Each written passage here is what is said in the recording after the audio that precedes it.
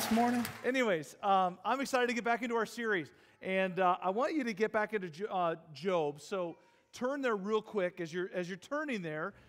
Last week we kind of explained when life doesn't go as planned. It just seems like God is like this thread is weaved from the beginning to the end of the book of the Bible, that God is at His best. God is going to be at work when life doesn't go as planned, and you'll find a lot of times that you and I have agendas and the way that we want to see things go in life, and sometimes it doesn't go that way, right? And we get a little bit cranky, a little bit frustrated about that.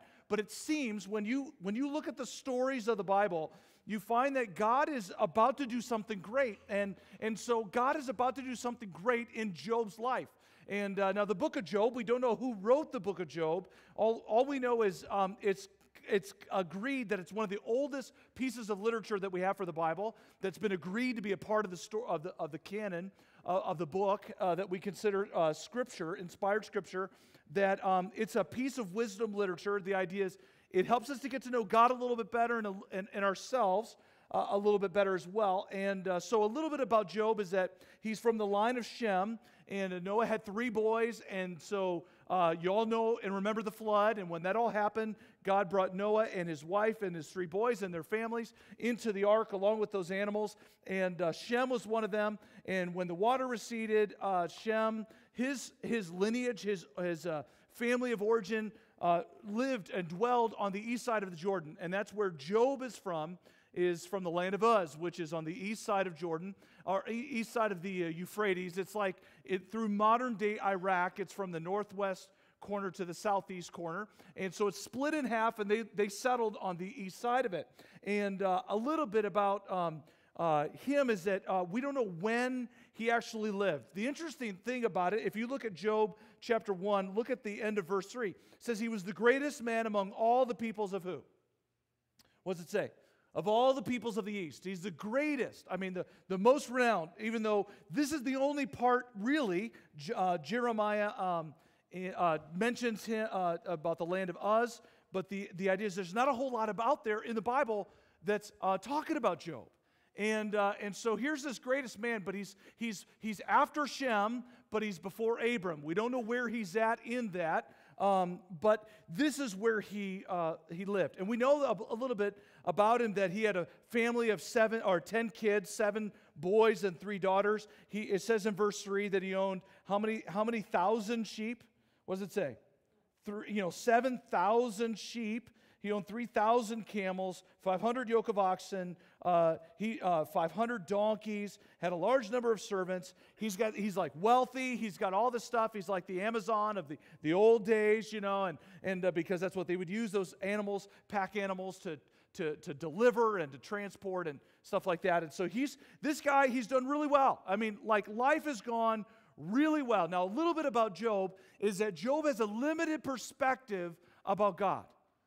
All Job knows is what he knows. And it's like looking through a piece of glass on a door. It's like, all I know is I'm on this side of the door and I see that little piece of glass back there, and I can just see a little bit. I only know so much. My field of vision is only so far. It would change if I were on the other side of the door, but I'm on this side of the door. And that's exactly what's going on with Job. His view of God is that God is this powerful God, that He's the creator of the heavens and the earth, but that also God is a God of justice and judgment, that He is going to judge wickedness, because all they know is there was a story of the flood, and so what they know is that there was great wickedness on the land, and that God was going to judge that, and that He sent a flood, and everyone was destroyed except for those that were in the ark.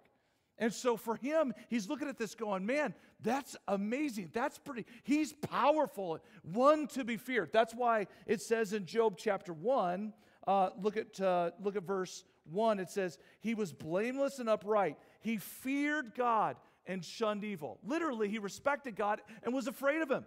It's like, you are God, you are powerful, and man, I don't want to get on your bad side. I want to be on your good side, because that's why his kids would have feasts in their homes, and it said when they were done feasting, he would actually give a burnt offering for each of his kids. And this is why. Look at verse 5, chapter 1. It says, perhaps my children have what?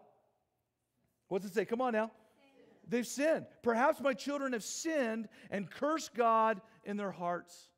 So he's afraid that there's a moment, it's like, listen, no, God is good, God's powerful, and we want to honor him, we want to respect him, we want to fear him because he's God, he can do all this stuff.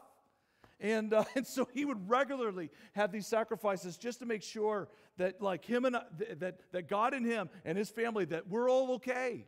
And see, that's all he knew about God. And what Job is going to find out, that in the midst of difficulty, when life doesn't go as planned, it's an opportunity for God to bring a revelation, a further revelation about who he is. You see, the thing is this, you'll never see it until you experience it, right? Okay, so like Nathan, he had said earlier, he talked about rock climbing. Remember that? So how many of you said you've done it before? Real quick. Okay, just a few of you. The rest of you, you're like, you've watched it before, or maybe you've seen it. See, there's something different when you're scaling that wall, and you may slip, and you may find out that person, whether they're paying attention or not with you when they're holding the rope at the bottom, you find out real quick if they're paying attention, right? It's like, I find out real quick that I can trust you, or I need to get somebody else on the rope, okay? You know, that you find out real quick. You know, when you're laying on the ground going, I should have had somebody else, you know? It's like, you know, my dad, he loves NASCAR, and it's one thing to watch NASCAR from your sofa or your seat, and it's one thing to sit in be the passenger in a NASCAR. My dad, we took him down to Fort Lauderdale, and is that right? Yeah, Daytona Speedway, and we said for $135, we're going to get my dad, we're going to get him in the car. And you should have seen my dad. He's like watched NASCAR all his life, but he said, man, that all the hours that I've watched NASCAR pale in comparison, sitting in that seat when he pushed that accelerator down to the metal. And man, when I sunk into that seat, there was no feeling like I'd ever felt before. And I'm like going, that's amazing. See, the one thing is, a lot of us are watching life and we're seeing it from the seat. And God is saying, listen, you'll never know when we sing that song, you are good, you are good. You will never know how good God is until God's goodness is challenged. You will never know. You will only see it from this side of the door. You'll look through and you say, I think he is. I'm not really sure. I've heard he is. I mean, people talk about it, but I'll never know. You will never know until life doesn't go as planned. You will never know how good God is. See, but we like it when everything's good. And we don't want it to go not as planned.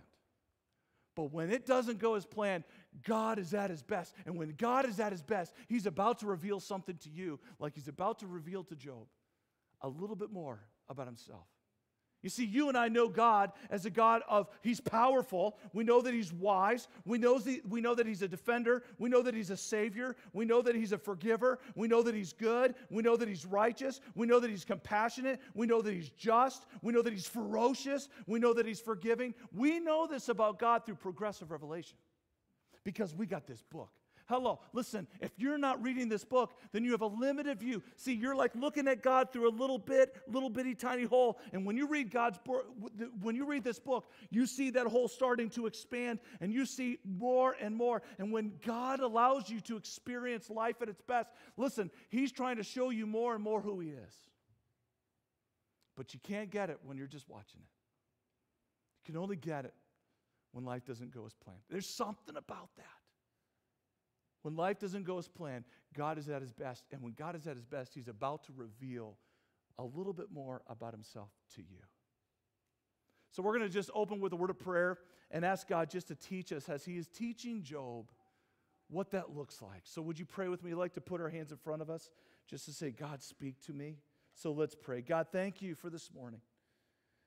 All that to say, God, we pray that you would show us a little bit more of you. God, we want to know more about you, how good and how gracious and how trustworthy you really are. But God, it seems like that we find out how really true you are when life doesn't go as planned. And God, Job saw that in his limited view of who he knew you to be, he found out that you were so much more. And God, I wonder if there's some folks in this room that maybe they see you with such a limited scope, with such a limited view because they haven't seen you for who you really are, that you are so much more. And that, God, we shy away, we run from, we don't want things to be difficult. We don't want to go through the trials. We don't want to go through testing. But it seems to be, God, that it's in those moments that you reveal more and more of yourself.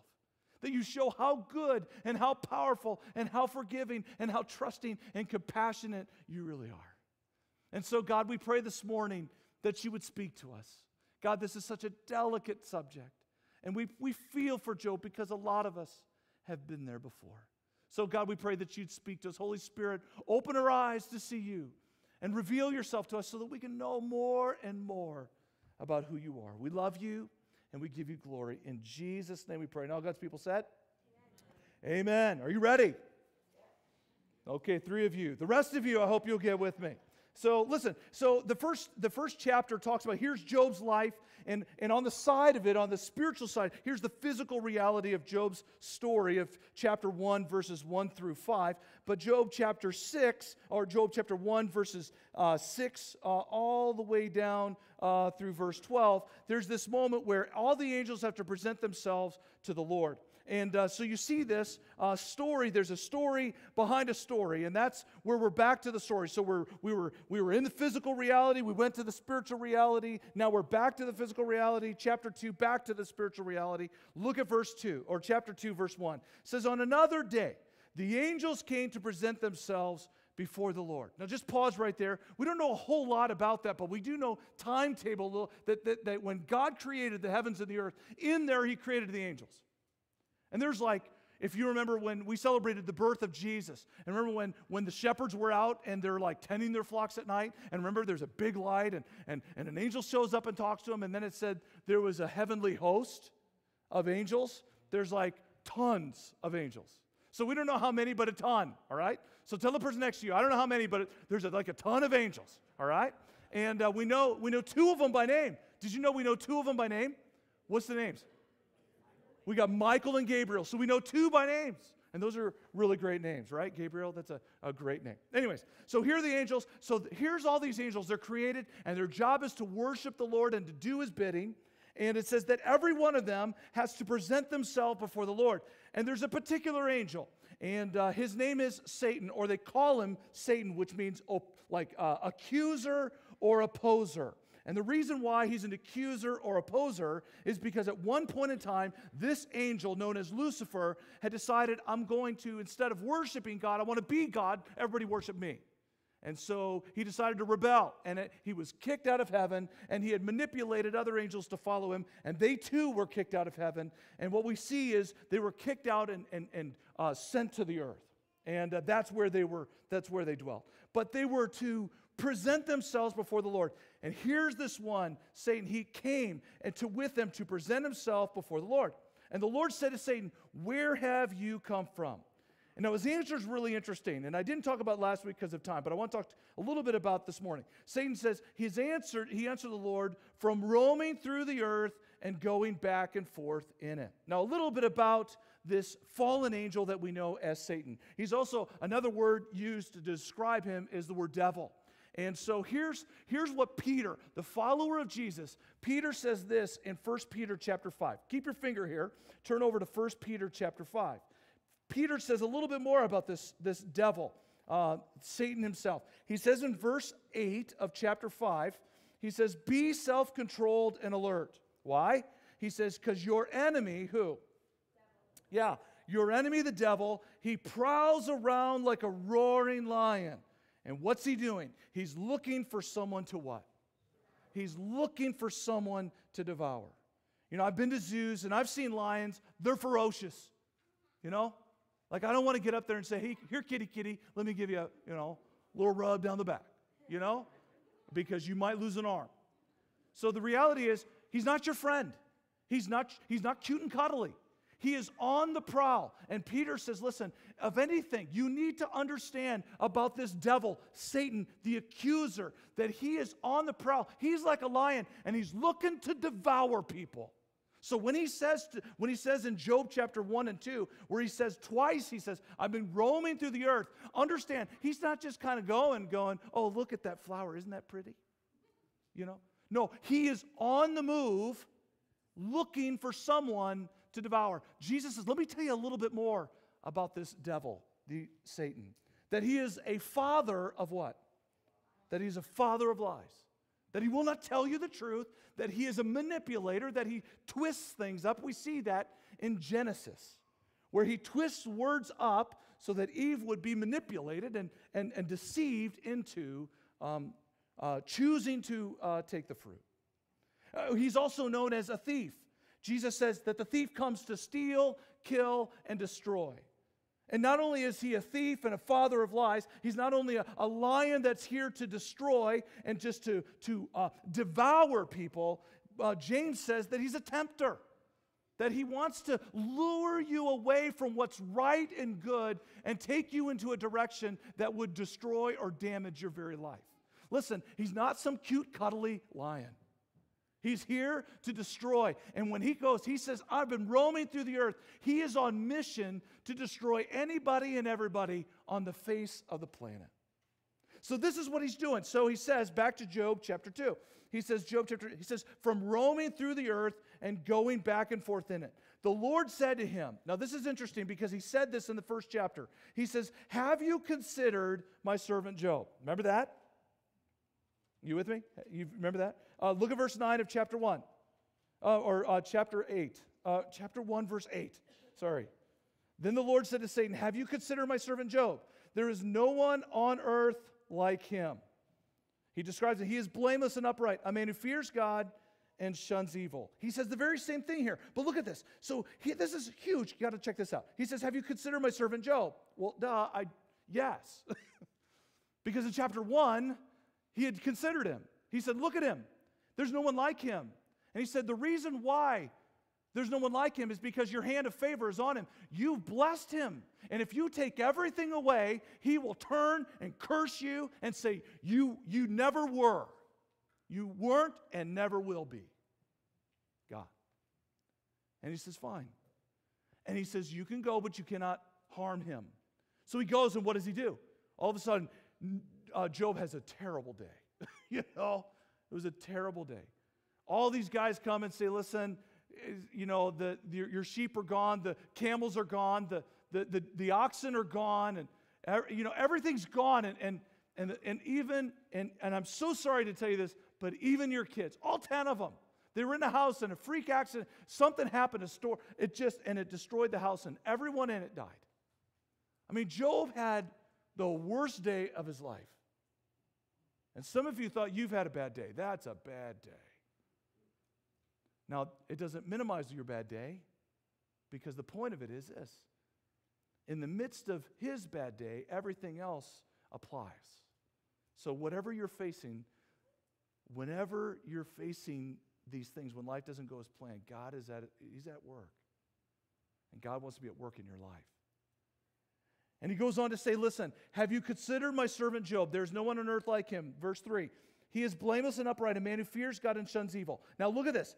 This should rock you to the core. Listen, if you read the Bible, and I'm asking you to read Job, can you do that? Can you read Job outside of here? Go home and read. No, not now, but go home and read Job. Just keep reading it. Just let it get into your mind and into your. He says, and he still maintains. Why is he still? Because after all of this loss, Job says in verse 20, he says, listen, it goes, after this, Job got up, tore his robe, shaved his head. This is a bad day, and it's okay to be upset about a bad day. Okay, listen, it's all right. It's okay to have a bad day. It's okay to be upset about a bad day. And he said, but in view of this all, he said, naked I came from my mother's womb, naked I will depart. The Lord gave, and the Lord has taken away. May the name of the Lord be praised. In all this, Job did not sin by charging God with wrongdoing. And God says to Satan in verse 3, he says, and he still maintains his integrity.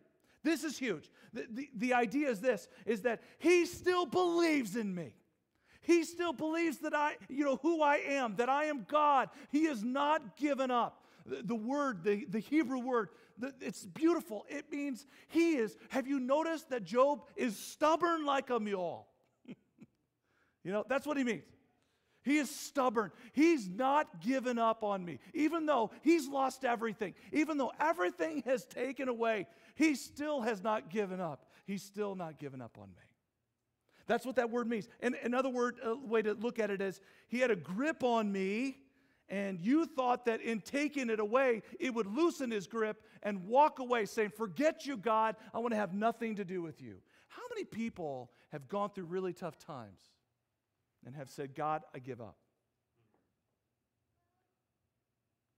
He says, he held on to me, and you thought if he went through this that he would let go and say, forget it, I'm out, I'm out, I give up, I'm no more. The word goes on to say, it's not that he let go, but his grip got even what? Anybody know? It got even tighter. You see, you'll never know it, that your grip will never get tighter if you're just watching somebody climb the wall. Your grip will never get tighter if you're just going to watch it from the seat. No, you got to get in the car. You got to climb the wall. You got to meet him there. When life doesn't go as planned, that's where you're going to see God at work. You're going to see God at his best, and God is about to reveal more and more to you about himself that you can trust him. See, what he's saying is he held on, and not only held on, he held on even tighter. And look at it with me. I love this. He goes on to say, and he still maintains his integrity. Though you, Satan, incited me against him without cause. Even though you incited me against him. The idea of inciting me against him is there was no reason for him to go through what he went through. See, because in that culture, understand, they're like thinking, well, if you do the right thing, you'll be blessed, and if you do the wrong thing, you'll be judged. So he's going through this whole debate like, what happened? Did I do something wrong? I thought we were okay. Why is this happening to me? And God says, listen, Job, you don't get it, but over here on this side of the story, it's like, listen, he didn't do anything to deserve what he went through. He didn't. He really didn't. He says, not only that, he says, you incited me against him to ruin him. The word is to swallow him up entirely. You ever felt swallowed up? Maybe not. I went through some really rough. This swallowed him up completely.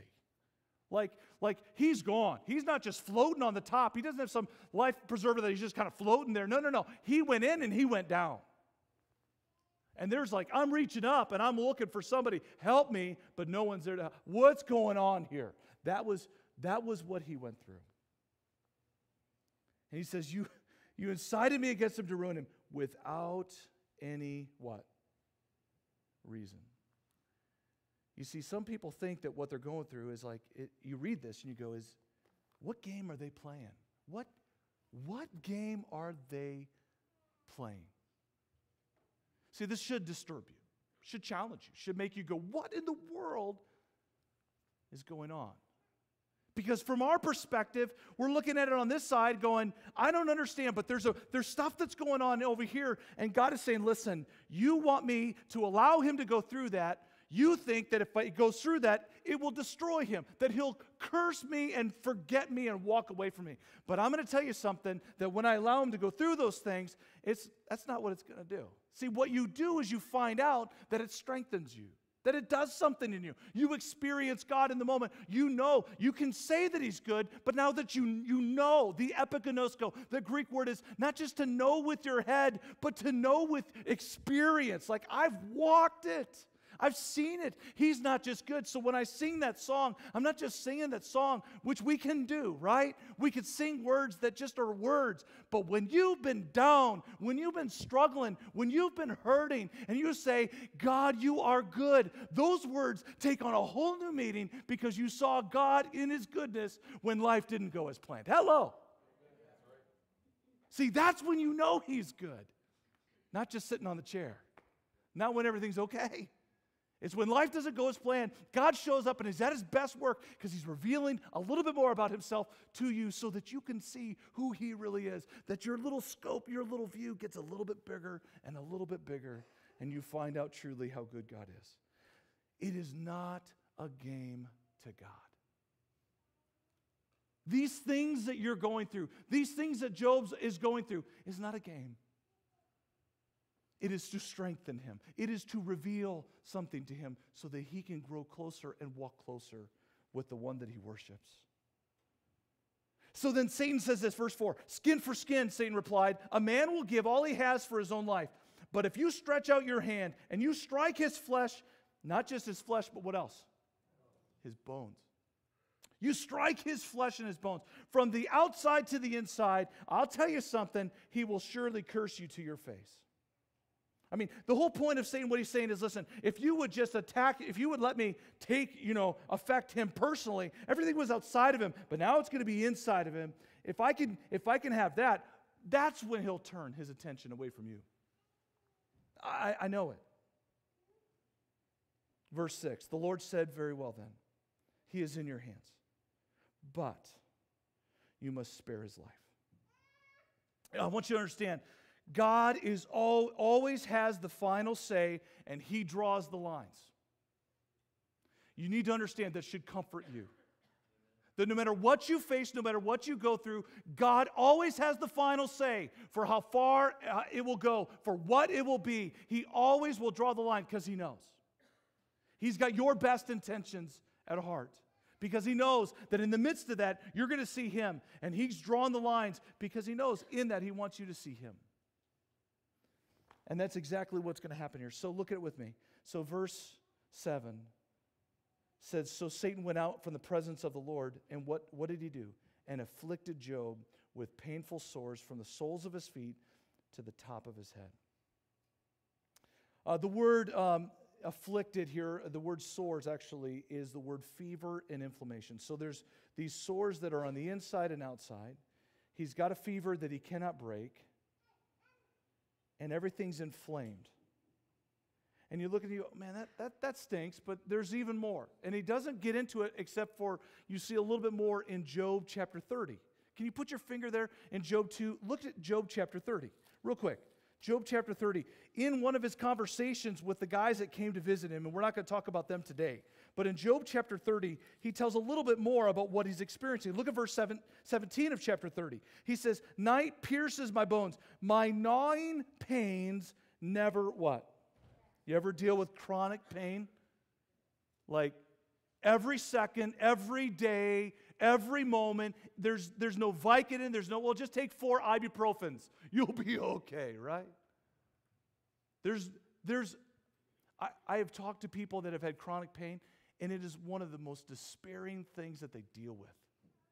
It's like there's that it never seems to go away. In fact, I was talking to someone, they were telling me, they said that moment in between when you're dealing with chronic pain, that moment that you're sleeping and you wake up, it's in that in between, it's the best time of your day. And it's so brief. He's saying it never went away, this kind of suffering. Not only that, he goes on to say, look at verse 27. He says, the churning inside of me, this is like nausea, the sickness that's inside of me, it never stops. Days of suffering confront me. I mean, nauseous all the time. This disturbance, you feel unsettled, ill, you're hurting, you've got this fever, you feel weak. It's like pain and inflammation, and it's like I can't move. Every inch I move, it like hurts. And not only that, it gets even worse. Look at verse 30.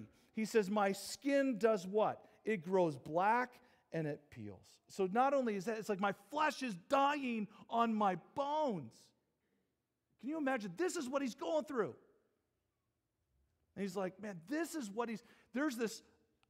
horrible. So back to Job 2. So this is what he's going through, and it's just a horrendous moment. Can you imagine Job? Again, he's still wondering, what in the world happened? What's going on here? Why is this happening to me? I thought we were okay. I could work with this. There's got to be a reason. There's got to be a good reason for this, right? It says in verse 8, then Job took a piece of broken pottery and scraped himself with it as he sat among the ashes. Sitting among the ashes is another sign of mourning. So he is hurting. He's really struggling with this, and understandably so. It's hard to go through that. I couldn't imagine. But he is hurting, not just physically, but emotionally. God, where are you?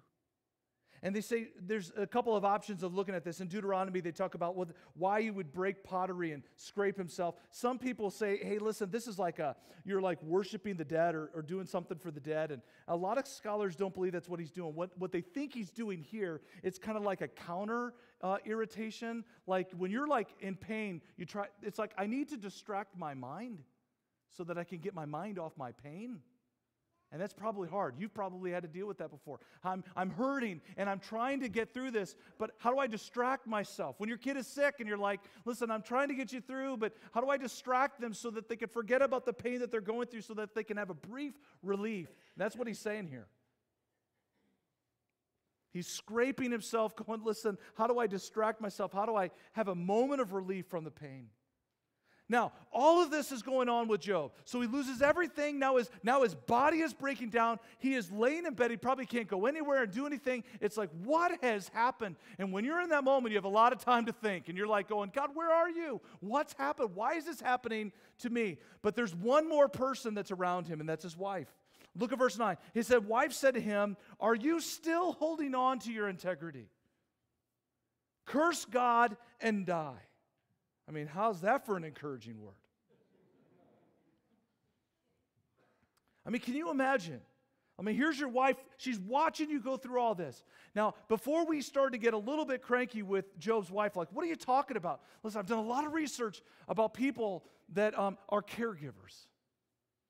And when you watch somebody suffer, that is one of the hardest things to endure. It's like, I would do anything to help you feel better. I would, if there's something I can say or somewhere I can go or something I can do, I just want you to feel good. And I think Job's wife was getting to this moment where she's saying, I don't know how much more I can bear.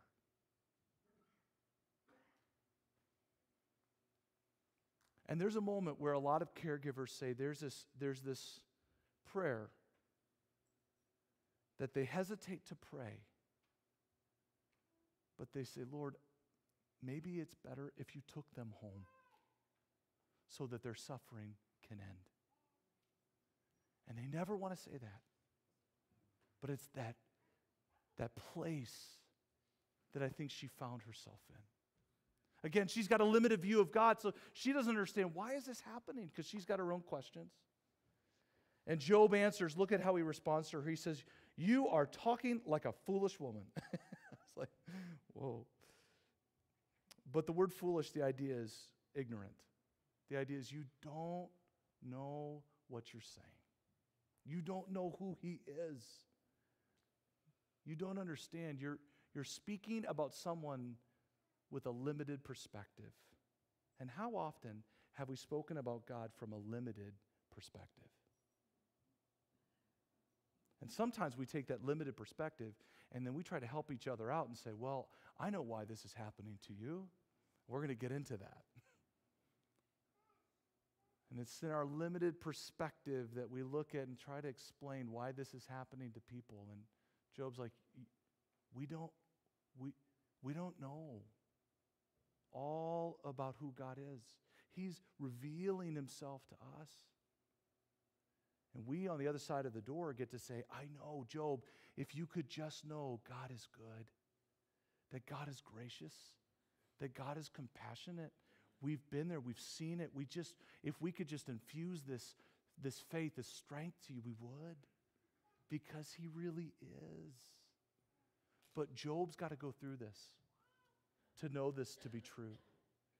And Job said, hey, listen, shall we accept good from God and not trouble? The idea here, the word accept means to receive patiently with meekness. In other words, what he's saying is, God has been good to us. He has been pleasant. He is lovely. He's been delightful. He's been fruitful. I mean, look at all the things that God has done, but we patiently also receive the trouble that comes our way. Because I think, even though I may not understand everything that's going on here, God is revealing a little bit more about himself, that there's a perfectly good reason why he's allowing us to go through this. There's got to be a perfectly good reason. And I think James, on the other side of the door, is telling us what that reason is. So go there real quick, okay? James chapter 1. You've read this before. Come on, this isn't new. James chapter 1, remember verse 2? Remember this? He says, consider it pure joy, my brothers, whenever you face what? Trials of many kinds, because you know that the testing of your faith develops something. What does it develop, class? Come on. Perseverance. Another word for it, stubbornness. Like, I'm going to hold on, and I don't care what I go through. I don't care what I face. I'm going to hold on, and I'm going to hold on, and I'm not going to give up. In fact, I'm going to hold on even stronger. I'm going to hold on even more because I know that you are true. I know that you are good. I know that you are wise. I know that you're compassionate. I'm finding this out to be true, but I couldn't see it with just sitting on the chair. I could only find it when life didn't go as planned. Okay. He says, perseverance must finish its work so that you may be mature and complete, not lacking in anything. See, Job has no idea. He's just, God is going to reveal himself a little bit more to him and say, you can hold on to me with everything you've got, and you will find that you can trust me. You can find it, and you'll find me faithful and true. And in all this, it says, Job did not sin in what he said. Amazing. Amazing. So this morning, I don't know what you're facing. I don't know what you're going through. But God seems to be at his best when life doesn't go as planned, because in it, it seems that God wants to reveal a little bit more about himself to you. So would you stand? And we'll close with a word of prayer.